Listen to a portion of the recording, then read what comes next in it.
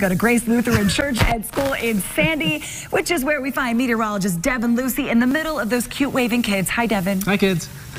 Hi there. We are joined today, you were just mentioned here at Grace Lutheran in Sandy, and we not only have one, but two, but three, but four classes here. 3 classes here today. I was getting a little help from Miss Hubs outside of the action. We'll see here in a little bit. Thank you so much for having us. This is my first year at Grace Lutheran. Thanks for having me here. Everybody's so quiet. Oh my goodness, that's fine. You can have a good time here at Weather School. But we've got our first, second, and third grade classes today? Yes? Okay, great. It's okay, we'll get going. We're just getting started here today. We were able to talk a little bit about what I do, right?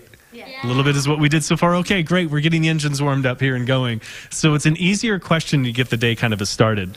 But who can tell me, that's 2 easy questions right off the bat. Who is listening really close? Who can tell me, what do I do? What is my profession? What did I get a degree in? What's your name? Chloe. Chloe, what am I? A weatherman. A weatherman too, but I got a degree in something so that we could study and talk about what we're studying today. Did you know what that is? Weather? Yes, weather. What's a more technical term? Do we know for that? What's your name? David. David, do we know what degree did I get? What do I do? What are we doing today with the weather? It is? A meteorologist? Yes, that's exactly right, David. So weather and meteorologist, just a little bit more technical, but notice the word we used was meteorologist. We know of other words like biologist, zoologist, that's one who studies animals. We didn't talk about that one. Paleontologist was another one we mentioned too. So who can tell me all of those share a commonality? These are scientists who do what? They do something in their respective fields. And I know Miss Ava over here talked about it. In fact, let me get the microphone to Miss Ava, and she can answer that for me. Excuse me a little bit. I'm going to reach across the way here. And Miss Ava, okay, what's the common theme there about these scientists do what in their respective fields? They study the Earth. They study...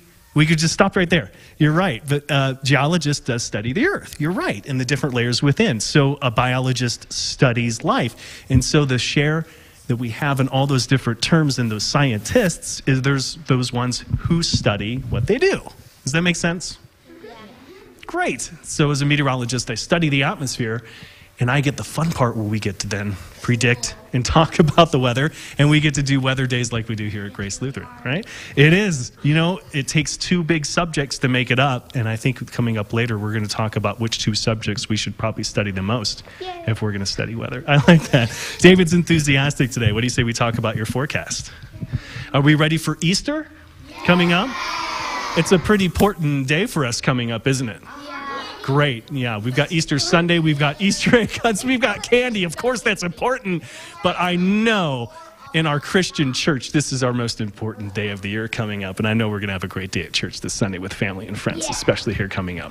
Okay, there was a look at temperatures that we have. Can you believe we are already into the 50s across the region? You know, you're on TV the entire time, so you don't have to watch me, but you can say hi to your parents and your friends at home right there. Awesome. Okay, so we've got our temperatures across the region. We are 50s. We've even got some 60s coming in. And what do we have out today that we didn't have to start the week with? Sunshine, that's right. We could just shout it out here because we've only got a couple of minutes to do our weather. So all that sun that's there has been a big bubble of high pressure, and the sunshine that's there. And high pressure and sunshine really gets us what for the time of the year in spring? We feel so much warmer, right? Is it warmer today than it was when it was raining on Tuesday? A lot more so. You're exactly right. So our high resolution pinpoint futurecast forecast says, do you want more sun to come? Then you've got it the rest of today and coming in towards tomorrow as well. Now comes Saturday evening, though, as we've stopped our futurecast by Saturday evening is going to come and return the first chance of rain. After we get the sun to come in. I switched it up on you. It's weird. Man, it's snoring. I remember that one from back in the day. Isn't it true? It was there Monday and Tuesday for sure. Now, central and southern Utah, we've got plenty more sunshine to come as well. But even by the first part of the weekend going in, unfortunately, to Easter Sunday, we have our next chance of rain that's going to come. So I have a chance of rain in the forecast. The Easter egg hunt, well, you know what? I don't think it's going to rain all day. I don't think it's going to be one of those that washes you out. Like, if we would have tried to do an Easter egg hunt on Tuesday morning, do you think that would have been a good idea? No. Probably a terrible, terrible idea. And the Easter bunny would have been washed away. and what we're doing out there. So Sunday morning, the thing is, maybe the hunt's more indoors. It's going to be cloudier. It's cooler.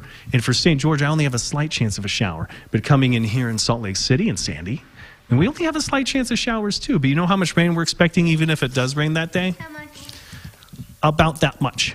That's about 1/10 of an inch. That's about 2/10 of an inch. That's a little bit. It's not a whole ton. So, okay, first, second, third graders here from Grace Lutheran. We're going to talk a little bit more behind the scenes. We're going to talk about, like Mr. David mentioned, how we make that forecast, what we need to study. And we're going to answer some questions too. In 25 more minutes, we will have more on that forecast and your Easter weekend in just another 25 minutes. For now, say hi, say goodbye.